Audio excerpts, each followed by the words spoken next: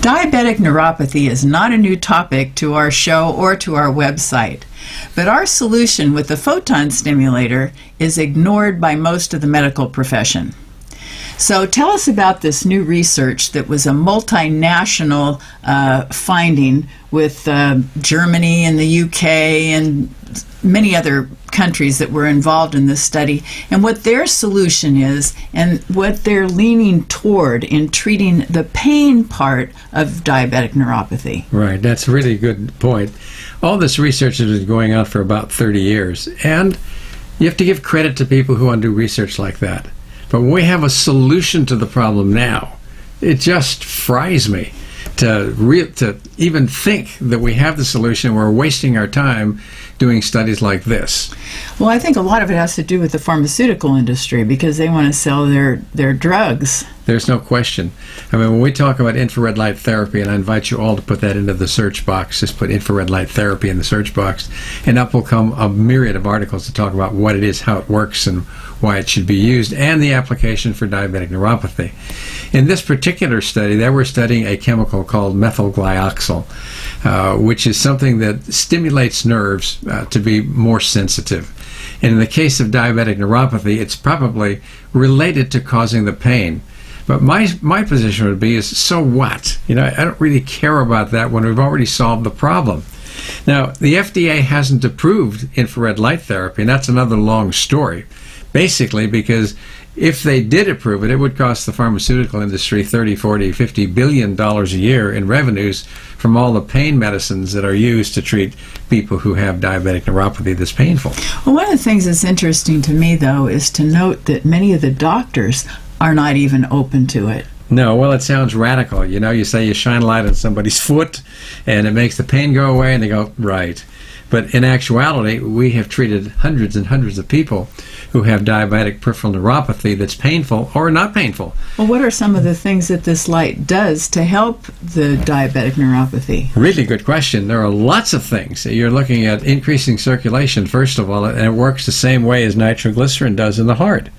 When you take nitroglycerin, it causes a release of nitric oxide, and when nitric oxide hits a blood vessel that's in spasm, it pops it open almost instantly. So when you shine this light anywhere in the body where there's vasoconstriction, and in diabetic peripheral neuropathy, there's a lot of peripheral vasoconstriction because the arteries are stimulated by the sympathetic nervous system excessively, and you wind up with no blood flow. And that's what causes the pain, actually. Well, one of the other things that I think is so exciting is that people that do have pain associated with their diabetic neuropathy, which I believe is about a quarter of the people that have it, it's excruciating pain. And the light just like erases this pain. Yeah, and it happens quickly. Let me tell you some other things it does too, besides increasing vasodilation, increasing circulation. It reduces inflammation. Studies from NASA show it speeds up healing in the range of 50% for all kinds of injuries or chronic causes for pain. It relieves the nervous stimulation of the C fibers that cause the horrible burning pain that people get. It actually puts energy, ATP, which is the energy currency of the cell, much like gasoline is to a car, ATP is to a cell. And when you make more energy, and then you've got cells that are not being nourished properly because of the constricted arteries that are going to the nerve of the feet, it gives them a chance to catch their breath and resuscitate them so that they can do things that are more normal.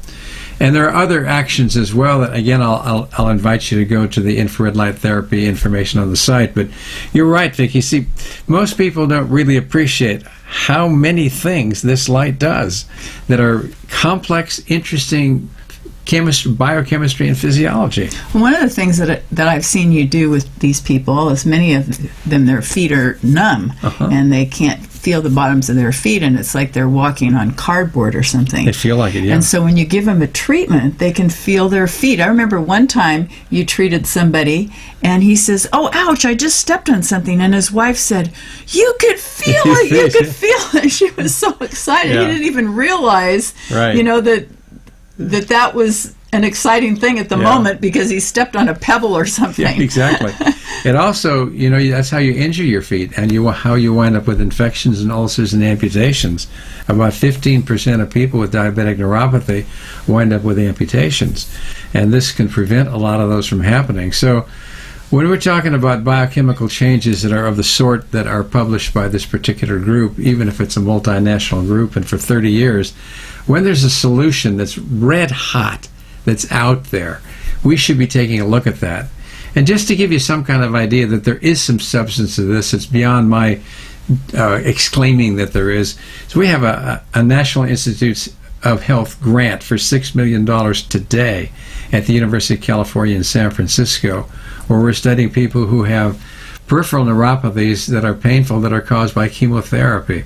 So this is not some figment of my imagination and a few other people. This is not medicine for the fourth millennium. This is medicine that's here today.